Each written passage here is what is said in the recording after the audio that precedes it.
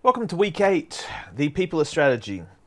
This week is actually split across, this section of the marketing mix is interesting in that we split the two functions. We split people as employees and people as customers into two separate chapters so that we can explore the production side and the consumption side. Also with this week, we have some spoilers for the assessment task. Briefly, service blueprint, service profit chain, service gap model, and the service triangle. All elements of your second assessment task. All elements that will be useful for you to have a quick overview. So let's do a quick recap. Service blueprint, what it does. It is the map for customer contact with the staff. So a central idea here is contact employees. If you are looking at, you can use this for technology actions, but if you're looking at a very high touch customer engages with the company on a regular basis, personal interactions, it's a really good model. It's got a lot of strengths, but you have to be very aware that if you are doing the customer, so the line of interaction, the employee actions, if you've got a very low touch service, then there's not going to be a lot to, it's not going to be the best model. It can still be used, but there are other models that are better at the task. The service profit chain, which we introduced in week 8. This idea is around where there's a real value behind the employee. So if you think about the service blueprint is really focused from how does the customer interact with the firm? What's the customer-centric view? What does the customer see, do, engage with? The service profit chain comes around the other side and says, what do we need to provide to have a good service? What can we do for our employees? So we start having things around what's the role of the employee? How does the employee provide the service?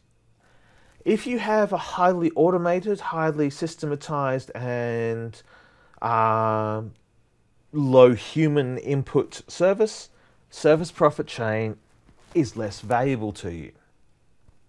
Your key in the service profit chain, what you're looking for is customer satisfaction, perception or reality, comes from value in the service chain, comes from the interaction between the customer and the employee, which is driven by the expertise of the employee and how well the employee can do their job, which in turn is based on internal service quality, which results in customer loyalty because it was a good service and they were satisfied and they liked the interaction, which leads to revenue and growth.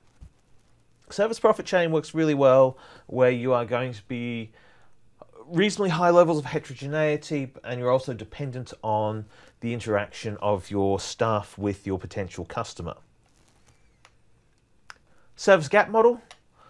This works really well when we start dealing with the concepts and ideas around service quality and how we can influence the customer's perception of service.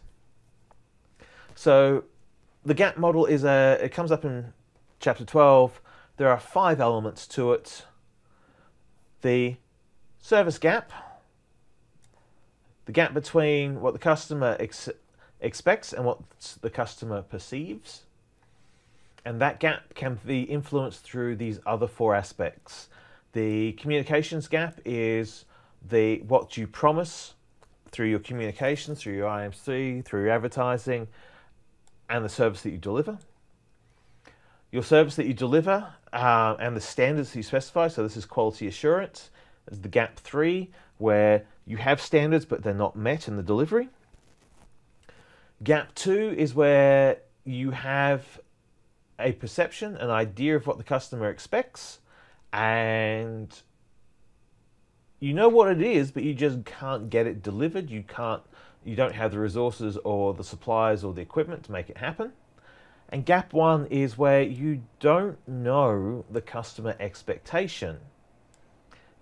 So what you think the customer expects doesn't match what the customer expects, so that gap creates, no matter how good the service is that's delivered, it's not what the customer is expecting, therefore you're always going to have that gap. This model goes really well where you're looking to improve service quality, where you're looking to improve a service, also where you're looking to control, perhaps offer a better version of the service. So you can influence, you can create a whole new service product depending on how you tinker with the different gaps.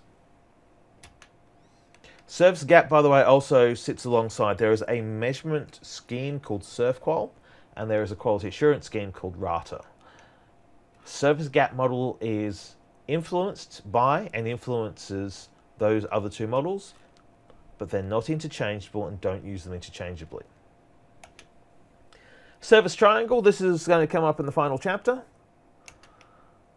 This idea here is that there is a balance between the needs of the customer in the center and the role of the employees, the function of the service systems, and the overarching goal of the service strategy. How it works is that you have the capacity to move where the customer is located to any point within the triangle. So if the end result is, you've got a customer sitting up here, this indicates that the interaction points aren't necessarily going quite well, but it could be that the systems work really well. So what you have here is the different lines. The service strategy needs to be communicated. So this is basically the communication of the brand offering. It's the expression of what it is that the service does. Line 2 down the side is the idea of what you tell your staff. So the idea of the service strategy at the top here is that this is, the vision, mission, goal, and value offer. You communicate your value offer to your customer. Your customer's like, yeah, okay, I want a bit of that. But you also have to communicate your value offer to your employees. What is it that they are meant to be providing by being your employees? What's their role? What do they do? In order to do that role, they will need to interact with the customers, which creates this notions of critical incidents or moments of truth. It's the customer service provider interaction. It's what happens when the customer and employee engage each other as the customer is trying to get a hold of the value offer and you are trying to provide it. Underpinning this is that employees need to be able to provide the value offer through the systems of the firm. So this is the idea of the organizational rules, regulations, but it's also the processes and procedures. It's the instruction manuals, it's the templates, it's how the service gets delivered. Lastly, up on the far side here is that having now established that we've got systems in play, the customer most of the time shouldn't be aware of service systems unless it's, if you were to locate a service down here, what you have is an automated system. High touch system is over here, low touch, automated over here. In fact, low touch is probably in the middle there, automated there, high touch there. What you're looking at in essence is to what extent does the customer get engaged in the system themselves, or the systems just sit around in the background and enhance the customer experience. And the final aspect, from service strategy to service system, you'd swear that this was something that's just like doesn't need to be said, but it's got to, the systems have to enhance the service encounter. It's very easy to create systems that are very good systems but very bad at delivering services. Wattle. There are ways and means for that to go wrong depending on what the initial purpose of the system is or was. So those are the main models that are in the assignment. Let's dive into Chapter 8 in the content. So first principle for managing service workers is pay them. Do not be a celebrity chef in Australia. Just pay your workers. Principle 1 is pay them. Principle 2 is pay them more. And Principle 3 is do not steal the wages of your employees. And if in doubt, pay them more and improve their conditions. Service workers are service providers. They are the heart, soul, and lifeblood of the service. And if they are not performing, and you are not, or if you are not performing for them, if you are not giving them the best opportunity they have to do their job well, you're not good at being a marketer. Fundamentally, it comes down to pay your staff, pay them well, give them the opportunity to produce good service products, and then pay them more. So the big model of the week, the service profit chain, we have mentioned that previously, but quite seriously, employee retention and employee productivity are the drivers that create the value. You do not have a service product with a service value if you do not have these facets. In a face-to-face delivery, you can't automate your way out of people being available. Someone has to create the product, someone has to conceptualize it, someone has to deliver it. Be good at it. Give them the money, reward them, make it valuable for everyone. All right, let's talk about a couple of the technical things. Every service employee is a boundary spanner.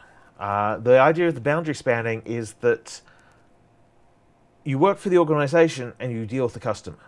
That's what a boundary spanner is. They have someone who, the boundary is the edge of the firm. It's a conceptual, theoretical, or metaphorical event. Someone who works on that edge will, by engaging with the customers, often need to take the role of advocate for the customer back to the firm. So you have this particular tension between the person whose job it is to provide the service, their desire to provide something to the customer, and the rules and regulations under which they operate within the firm. So boundary spanning is, and fundamentally it's the job I do here at the ANU as a lecturer. I'm a boundary spanner because on the one hand, I'm the direct line of contact you have. On the other hand, I am supposed to also be the line of assessment, the line of teaching, learning, assessment, evaluation. So there's a tension between my roles. Now, a couple of the conflict areas, the person role conflict, where you are, these are really important things to be aware of. It is possible to have a very bad fit between a very high skilled person who is the wrong fit for their role. Now, I like doing the pre-recorded videos and I like doing the stand and deliver lectures, and I know a lot of my colleagues don't. So getting them to sit in a room talking to a computer screen creates conflict. They like there to be another person. They like it to be dynamic. They like to, they're improv comedians in terms of their style, the way they work. They need to feed off the audience and interact with the audience. Whereas I'm all about the soliloquy and the monologue, and more than happy to sit at my computer just talking to the screen and to the webcam on this, because I assume there's someone out there listening. And if there isn't, it doesn't matter. Like, it'd be nice, but I don't have the need to immediate audience feedback. So the person role conflict thing is really important. If you're not all of us are people. I'm good in a classroom. I'm good on close quarters okay, I'm okay at close quarters education now, the stuff we've been doing this semester, but I really have never liked doing tutorials and I always preferred doing lectures. Whereas I know, again, the people who don't like to stand on stage and perform for a large audience, who are really good at the close quarters one-on-one stuff. There are people who are naturally driven to sales because they love interacting with other people, and put them in a technical role behind the scenes away from the outside would be incredibly frustrating. So you've got to understand the conflict points. The second area, the inter-client conflicts. This is the really important idea, is that other customers may or may not be compatible. Let's take, one of my favorite incidents for this was going back to my late youth, being at a goth nightclub in Brisbane, room filled, like, they're playing Sisters of Mercy. The dance floor is filled with goths. And 3 guys in football jerseys walk in. And everyone's just having that moment of going, oh no, are they at the wrong place? Are they about to have a bad time? Or are we about to have a bad time? So the inter-client conflict, just, as it turned out, they were goths. They were absolutely loving the club. They'd just been off to the football to watch their favourite sport that night. So there wasn't an inter-client conflict, but there was a moment between each of the customer bases going, is this the right person to be in the room with us? The other thing on the inter-client conflicts is that the boundary spanning staff are the people who are responsible for resolving conflict. If a fight's going to break out in a nightclub, the bouncer and the bar staff and the band are going to be responsible for solving the problem if it starts. Consequently, you need to make certain that these aspects, if you're running a service, get the right fit between your people. Someone who's good technically may be terrible as a salesperson, and completely and reverse. Great salespeople might be terrible technical people. Work to strengths, find the strength, but also working to strength requires you to respect each role having a specific skill set. And I cannot stress this enough. If you do not respect the skill set of a role, you will assume anyone can do it, and you will create the dissatisfaction, frustration, and high turnover rates. Which is also, to case study, one of the things at the university sector, and this is a sector-wide problem, is the idea that all of us are capable of going and selling the degrees during open day because we do small classroom teaching. The idea that you can easily interchange a good tutor or a good lecturer and say, oh, well, you deal with people and talk to people, you must be good at sales, go sell the degree. So you've got to watch for this if you're not respecting it. Similarly, one of the things if you don't respect technical skills like administration, then you're prone to wanting to make administration a task done by any staff member rather than seeing it as a professional skill trait to be done by someone who's good at it. All right, the coping strategy section. I'm not saying it's an FYI guide to griefing your boss if your boss is a bit of a problem, but it's an FYI guide to griefing your boss if your boss is a problem. Take notes. Basically, one of the problems that you have is that if you create role stress conflict, to start with, if you've got people who aren't good with customers, they are going to avoid the customer. That's it. It's just, you're wasting your time using someone outside their skill set by putting them up against the customers. Alternatively, they'll just be like, how robot mode can I activate? Hello, welcome. Can I take your order? It doesn't help. So you waste, again, your key is the role is here to create the value for the customer. If you've put the wrong person in there, you're not going to get a value offering. I'm going to mock this. By the way, this is one I think is just silliest thing I've ever come across in a textbook. Welcome to room 1070, where I have physical symbols to increase my sense of control. Also, I have a lot of stuff that is related to my work in my room, and I like my job and what I do, and I'm a good fit to my role. That idea of exerting additional control through physical customization is a dumb idea, and that should be ashamed of itself. Now, quick thing around the idea of look, it's late stage capitalism. There's no such thing as empowerment in a marketplace where you are not free to enter or exit the transaction, and where you are threatened by unemployment is a threat that can be used to keep you within a role that doesn't suit you because there's no choice, because there's 8 people for every available job. So, basically, in this, let's not think about it so much as empowerment as involvement. What is the level to which the customization is expected of you as a staff member?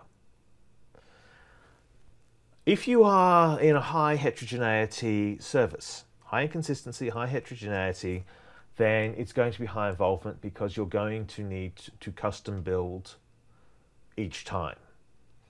Versus you're in standardization, so production line mode, automation. Turning humans into bad robots is a bad idea. Turning bad robots into humans is a worse idea. Some people are really good at routine tasks, and so they have really good role fits. And if you've got someone like that, give them the opportunity to work the routine task. If you're now, one of the things about service scripts when we come up to this concept is, I'm good with high involvement, high inconsistency. I embrace and embody chaos, and my whole catchphrase is around the LEGO Serious Play, teaching creativity and flexibility is, well, teach flexibility. It's not like I can say I didn't plan for that. But also my LEGO Serious Play frameworks are incredibly nailed down, and there is a very tight structure that I work in. So I have a production line orientation in these incredibly high involvement, high customization events. So that's the other thing, is that this linearity here is nice for the conceptual, but it's not how it works in practice. But the idea you want here is that the more consistent a service is, the more production line orientation it is, the less variance people are able to bring to their jobs, because their jobs require them to stick within a certain framework. Pros and cons to it. Now, the high involvement side is that you want to have, the more customer service is, the more likely it is that you're going to need highly skilled people doing a wide range of variable tasks, and they will build up a body of internal knowledge around service provision. So the longer you can hang on to them, and the better you pay them, and the better you treat them, the better value you'll get out of your service organization. The low involvement teams, also, the production thing, the reverse to this is, the better someone knows their job, the better they are at it, the faster they are at it, the more efficient they are at it, and the more effective they are at it.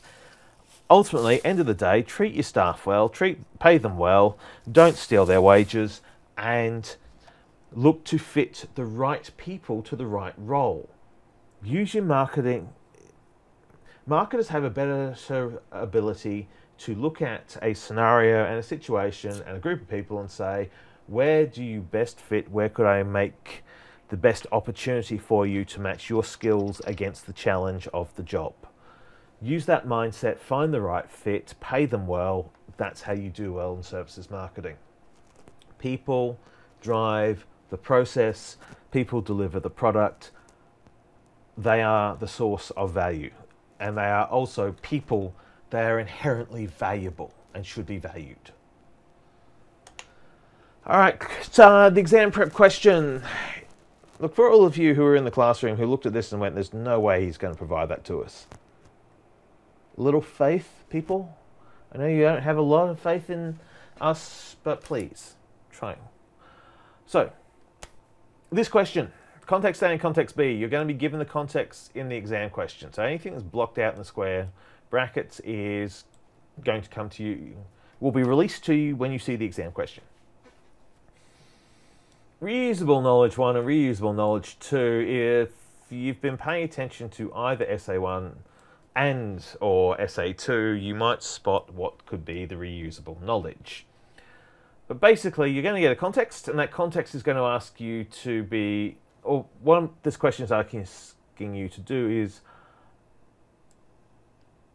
in light of a specific strategy that can be used to improve a specific outcome, how do these two contexts, how do one or other of these two contexts apply? You'll see the question, you look at the question, it's application. It's not about simply recalling and repeating everything you know, it's about using it. It's about creating. So this exam question, the whole services exam embodies co-production. Create the solution to the question on the page in the environment for which you have been provided. So work with it, do what you can. The question context, these question frameworks are being provided to enable you to have the best opportunity in the room.